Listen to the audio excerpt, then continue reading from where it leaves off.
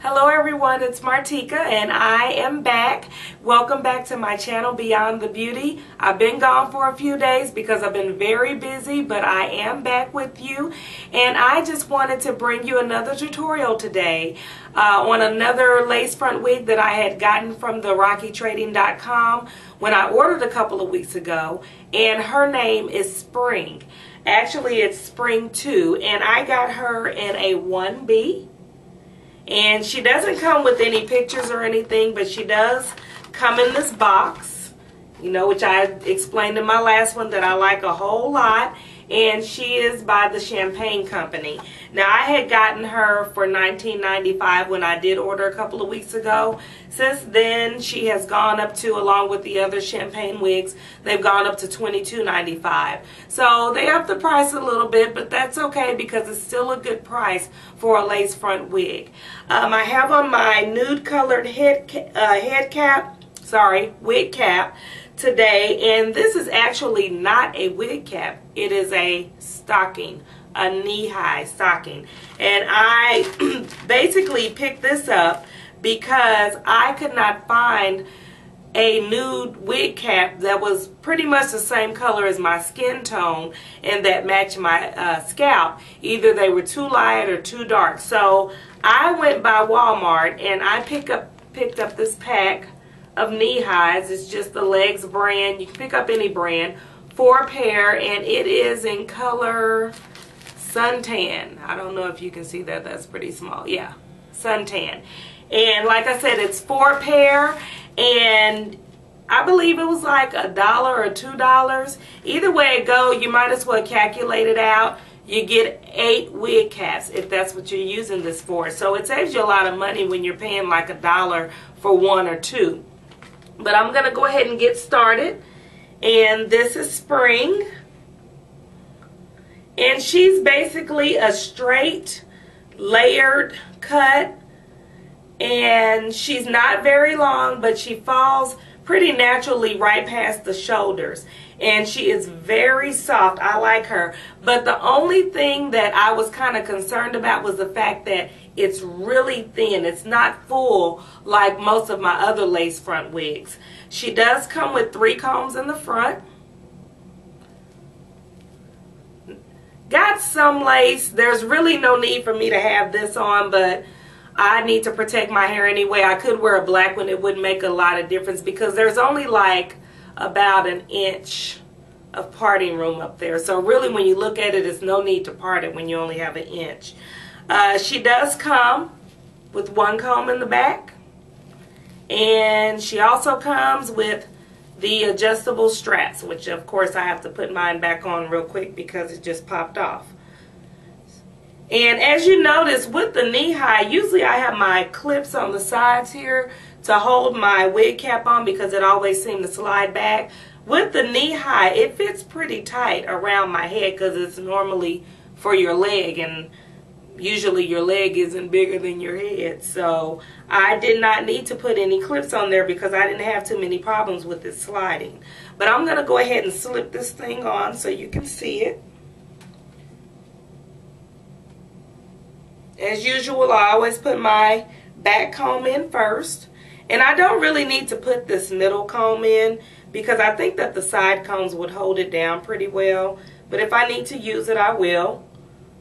I've already cut the lace off, and as I told you with the last lace front tutorial, Sun, I just cut my lace right above where the hairline starts on the wig. And I mean literally, I try to leave no room for it. And the easiest way to do that is to cut it on your styrofoam head if you have one, because it's easier to see the lace. But this is Spring, and like I said, she's just a layered cut, nothing really fancy, just a really natural looking hairdo. Not real long, not real full, but that's what I like about it because it looks more natural. And the hairline is not bad, although it still looks like I've been edged up here. All I have to do is take my toothbrush and start pulling some out, pull some of my hairline hairs out here. And I can even pull some of Spring, I was getting ready to say Sun, pull some of Spring's hair out here and just kind of slick it down to the sides just with the brush. You don't necessarily have to use anything. If you want to use gel, you can, but like I said, you don't really have to. You can just kind of let that hairline hair just fall where it may, but you don't want to do too much because then it begins to look too artificial. So I just like to kind of take a little bit out and then actually just brush it right back up. Let's get some of mine out there. Let me get a little closer so I can show you what I'm doing here. Just kind of taking some of my hairline hairs and just brushing them out.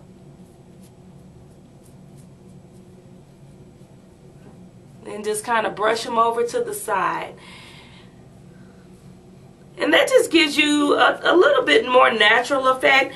This fits really good. Now I've had to adjust this wig like 3 times because the first couple of notches it kept sliding back. So I've had to actually take it all the way to the last one. What I do notice that although Spring and Sun is by the same company, Spring fits, it seems like it's a little bit smaller than what Sun was. So it's not necessarily the company. Sometimes it's the wig and the way that it's made. But this is her.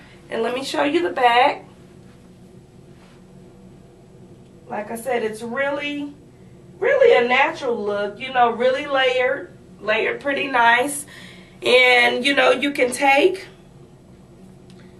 pull some of this hair back and throughout the middle. You can wear it like that. You can put your hump up there.